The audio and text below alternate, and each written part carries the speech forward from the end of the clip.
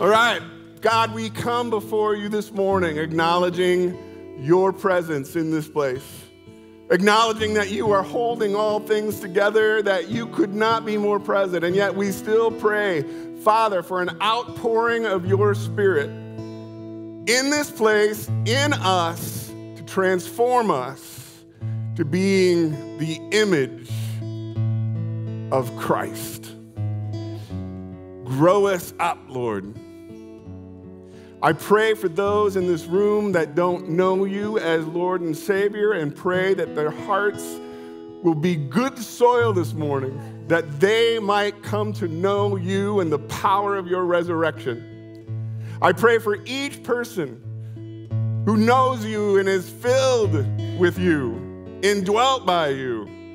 I pray, Lord, that you would help us wherever we are on life's road, wherever we are in spiritual growth, that you will help us to take the next step, to cultivate you in our lives, to grow in your Spirit,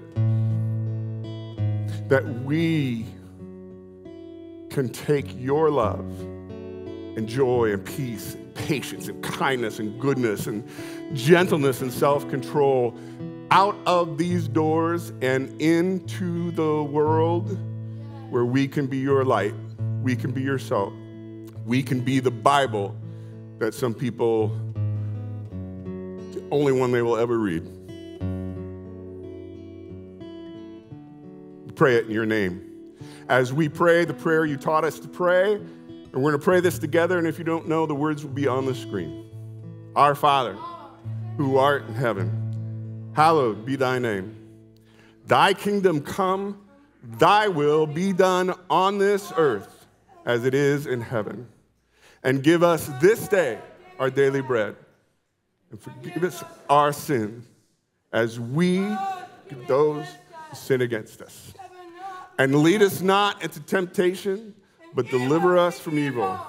For yours is the kingdom and the power and the glory forever and ever. Amen. You may be seated.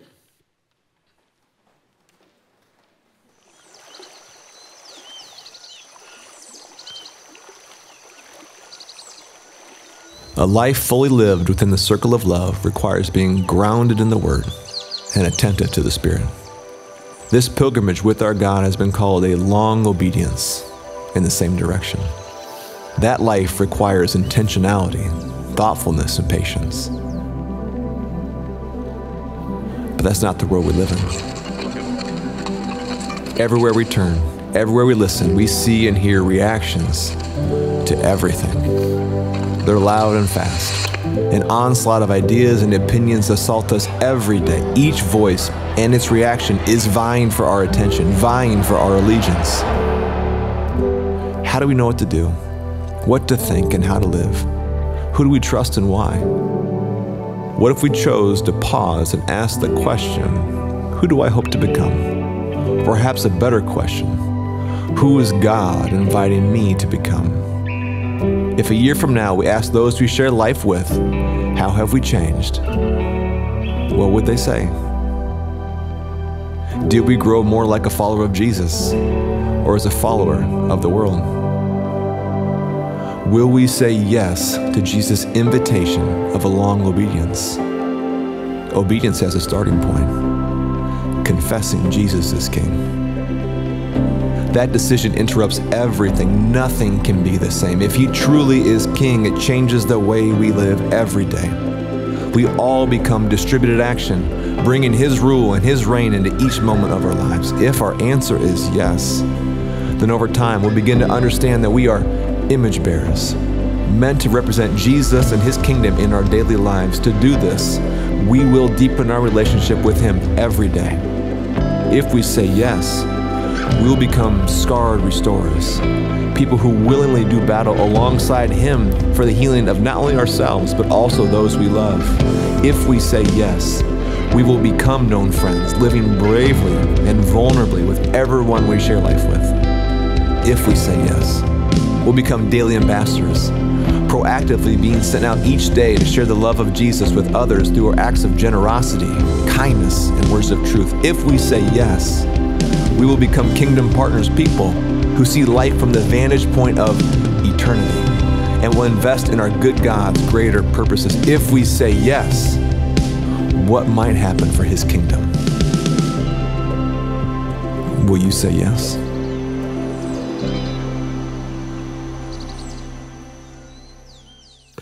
We are continuing in our series, second week now, of becoming. What are we becoming? What are we growing into? And we're going to be talking in the next few weeks about 5 what I call different kind of archetypes of what we scripturally are becoming. And today's archetype is being an image bearer. We're growing. Right? Healthy things grow. That's what we talked about last week. I wanted to bring for you a jalapeno pepper that I grew. I wanted to prove to you, I told you last week, I'm not great at growing things. Just don't look at my cilantro. But I grew a jalapeno pepper because, as my grandson says, Papa likes it hot. We're about growing. You know, when I grew up, Iowa's motto was a place to grow. And I don't know why they ever changed it, because that is the best motto ever. And isn't it true? I've just thought about that my whole life. They changed it to fields of opportunities and different things. You know, that's what branding people do. They always got to come up with a new brand every 10 years. But sometimes it's best to just stick with what's tried and true. We are a place to grow. Grow children and grow families and grow businesses, and as well as corn and beans and livestock. A place to grow. And I think we should kind of adopt that right here in this room, in this church, in this body. We are a place to grow. Now, we had friends in town this week that stayed with Wendy and me for a couple of days, and it was fascinating because they are unabashedly, unapologetically not believers. And yeah, we have these great conversations. And one of the conversations that was prompted by our friends was about the 10 Commandments. And talking about which of the 10 Commandments do you really need? And then it would reference George Carlin, did a whole shtick on it at one point, saying, you know, reduce it down. And the point was that really it can all be summed up with don't steal. And so we talked about that. I thought that was interesting. So I was thinking about the 10 Commandments this week out of that conversation. And I realized that, yes, I get the whole idea, but there's a reason for all of them. And one of the commandments we don't get today is, you know, not to have any image, don't make any graven image, which we don't think much today, but the reality was when it was given in Exodus, it was a huge deal. Because in those days, usually people were ruled by a pharaoh, in the case of Exodus, or a king, and the kings often claimed to be gods. And they would rule, and then they would make images of themselves as well as themselves as part of an animal or something, and say, these are the gods. In fact, in Egypt, there were over 1,500 different deities and gods. So when God appears to Moses and he gives the 10 Commandments, it was kind of a revolutionary idea that we are children of the one creator, God, who is invisible, and you don't make an image of him because, why? He's already made an image of himself. So grab your Bibles and go to the first page of the Bible. Genesis chapter 1. And in verse 26, God says, let us, Father, Son, and Holy Spirit, let us make mankind, humanity, in our image, in our likeness, so that they may, what? Rule. So that they may rule over the fish in the sea and the birds in the sky and over the livestock and all the wild animals and over all the creatures that move on the ground. So we humans were created in God's image. And we were created to rule, to have dominion, to have authority. Not just the king, not just the Pharaoh, not just the elite people of the world meeting in Geneva or wherever. All humans have this divine image imprinted in us, and God's original plan was for us to rule. Now, how were we supposed to rule? Well, let's start with Adam and Eve. You're to be gardeners. You're to be gardeners. Take care of the garden. Cultivate, plant, prune, water, harvest, plant again. Healthy things grow. Growing things change. We were meant to grow things. And that's how we rule. Not by level 3 top-down power, but from level 1, serving, planting, cultivating, loving. That's how we rule. What's the chain reaction of praise? We give thanks in all circumstances, which activates our faith to pray powerful prayers so that we can overcome evil as we learn to rule and reign with Christ. Well, it starts from the very beginning. We were made as image bearers. But, as we know the story, Adam and Eve were given a choice. You can rule and have dominion by God's definition of ruling, which is to be a gardener, and because God, and also notice that in Genesis chapter 1, God said, it's good. You're good. Humanity is good. I made this great creation. But Adam and Eve said, you know what? We're going to decide what's good and what is evil. And from that point on, we have a problem. Because while we're made in God's image and humanity does some amazing things, don't we? We can send people to the moon. We can come up with all sorts of medicines to heal sicknesses. We can watch the Olympics. We can do amazing things with these bodies. But we also have anger and pride and violence and wars. We have all sorts of ways that we muck things up. So let's face it, humans are pretty mediocre rulers of God's creation. Which is why God sent Jesus. So I want you to go back to Colossians chapter 1, if you're following along in your Bibles. And let's go back to the verses we read 2 weeks ago when we talked about God's presence. Beginning at verse 15.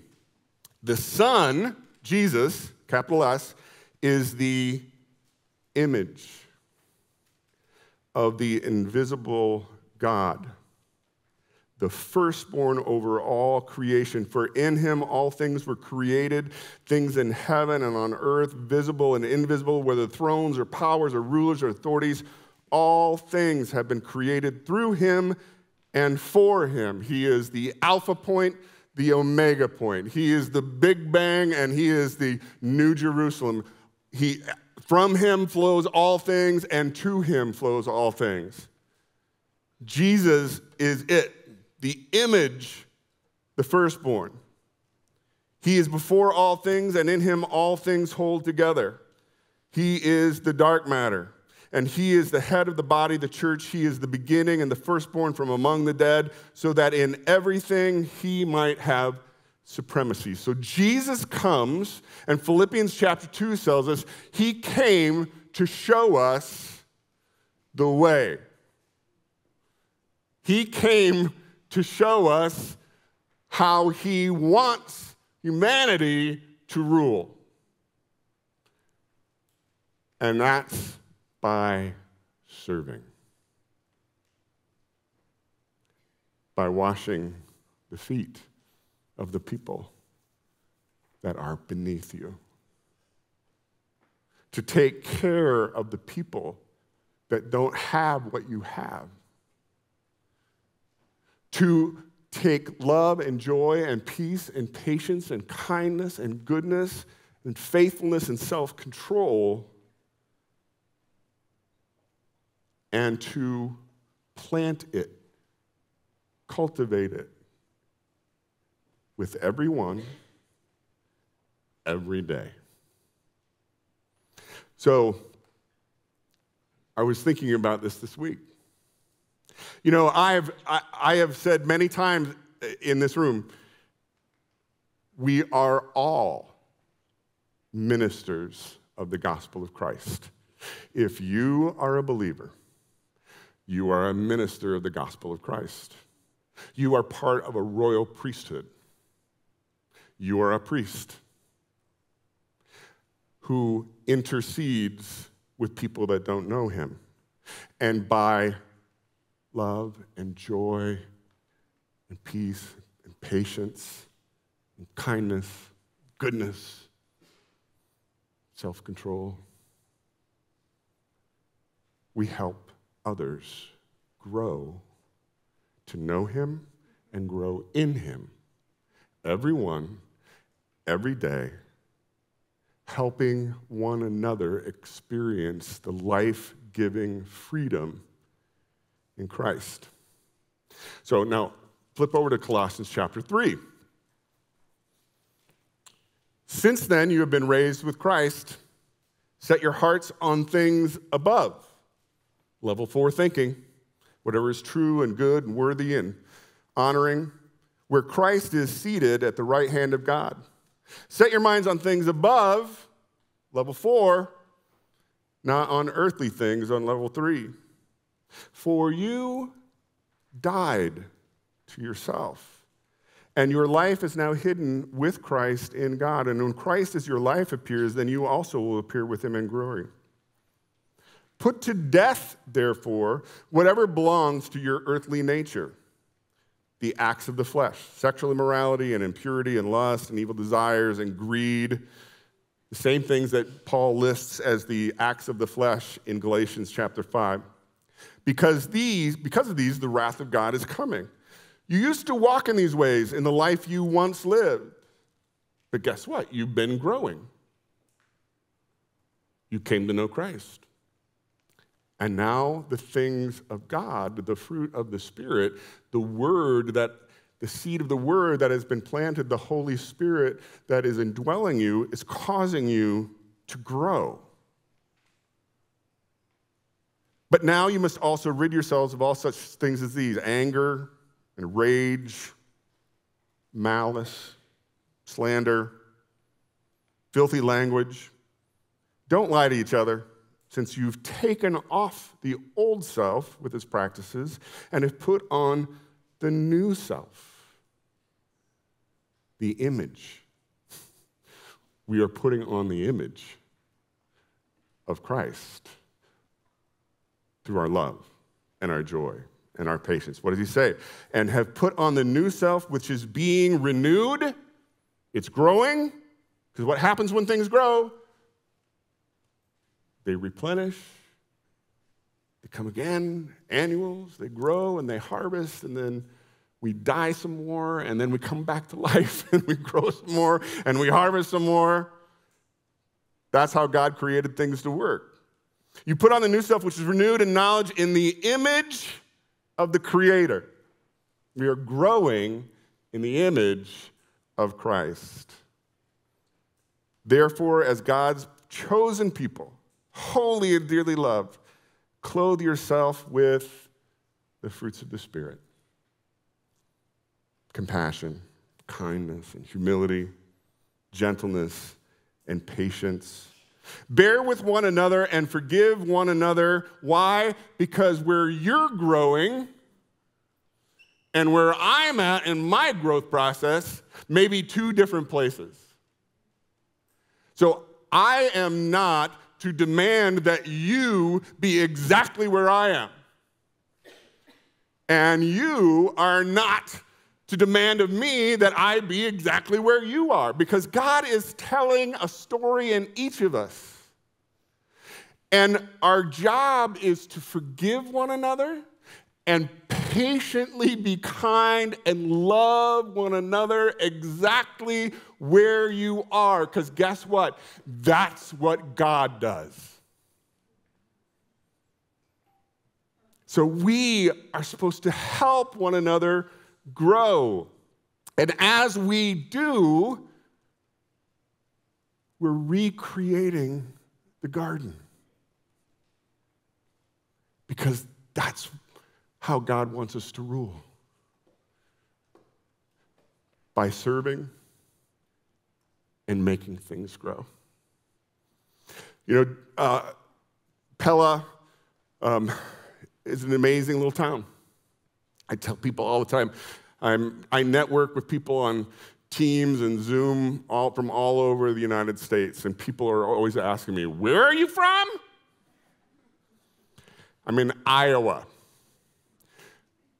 Place to grow. And they go, where? I said, Pella, Iowa.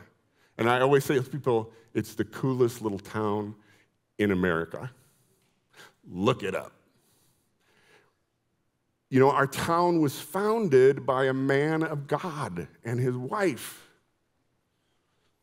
And he determined that he wanted to create a city of refuge on the Iowa prairie. And he wanted Pella to be a place that people grow in the image of Christ. So back in the 1800s, there was a famous book, hardly even remembered today, but the book's called Pilgrim's Progress by John Bunyan. And in Pilgrim's Progress, it follows the pilgrim, this man named Pilgrim, through his spiritual cultivation and growth and struggles all the way to spiritual maturity. So, Pastor Scolti, Dominic Scolti, decided that Pella streets from east, why east? Because that's where Christ is coming back, from the east. So from east to west, the streets were named for the stages of Pilgrim's Progress, beginning with entrance, because all of us have to enter into that relationship with Christ. And then the next street was inquiring, because we have to ask and seek and knock consistently.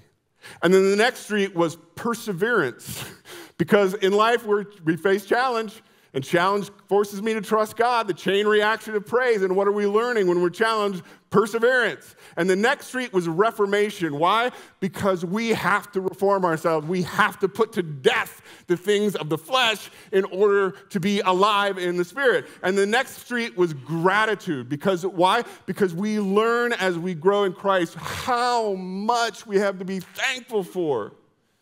If you read my blog this week, you know, Wendy and I, our basement flooded for the second time in a matter of weeks this week.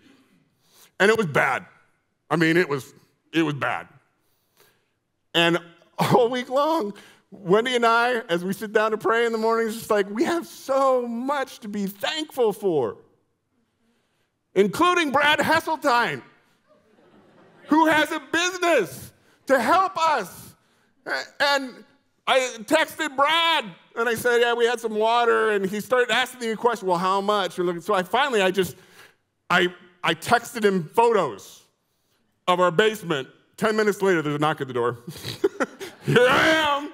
Here's what you need to do. Thank God I have somebody to give me some direction and some help. So we persevere and we reform and we're thankful. And as we gain experiences, the next street, and then patience, and then confidence, because as we grow in Christ, I know my Redeemer. And I know that my Redeemer lives, and that I am going to live and reign with him. And then comes expectation, because guess what? The further I grow in Christ, the more I know where I am going, and I can't wait to get there. And then there was a street called the End, and that's where the cemetery is. True story. Now, I've said this before. We can rename the streets, and we did. But we will never change the motivation and the inspiration with which they were laid. And that was to help things grow. That's our town. That was how it was founded. And now I think about this room. And I think about, again, not only do we believe in the royal priest, the priesthood of all believers, but we believe in the ministry of all vocations. Meaning what you do every week, where you go to work, and sometimes that work is staying home and helping little things grow. But no matter what your vocation is, it is a ministry. I think about the teachers in this room. Think about Doug. Think about Jared. Both teachers and coaches, and the people who serve in our schools. You are helping things grow. I think about the medical professionals in this room. I think about Anne, and I think about Julie, and I think about the doctors and the nurses. They are every day in those exam rooms helping to bring healing to people. I think about Gina and Matthew, who sit in their offices, and they are helping people mentally and emotionally and relationally to grow. I think about entrepreneurs like Nooper, and I think about people who are running businesses. Think about Dave Hopkins and Bristol. See, I love when they started Hopkins Roofing, I love the logo. Roofing done for good.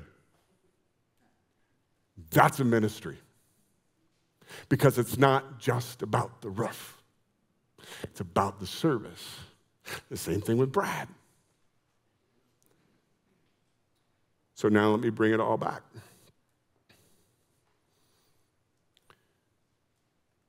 How can you, this week, help things grow? Knowing that it also begins with me. If I am not cultivating the Word and the Spirit in my own life, putting off the things of the flesh and filling myself with the things of the Spirit, then I'm not going to be healthy. And if I'm not healthy and growing, I can't help somebody else to grow. But know this. I love that our God uses everybody. He does. Even I will tell you, our friends that were with us this week who are unapologetically, unabashedly not believers, God has used them in my life in a number of ways. Wouldn't you say that? Yeah. So no matter where you are in the growth cycle, you can still help somebody else grow by being patient and kind and loving and joyful. We can do that every day with everyone. You are the image. You were created to rule. Rule not with power and tyranny, but with service and growth. Let's pray. Lord Jesus, help us. Help us. Oh, to know you more. Help us, Lord, to see that every day we have the opportunity to be ministers of the gospel of Christ through our vocations and through our community and through this body of believers,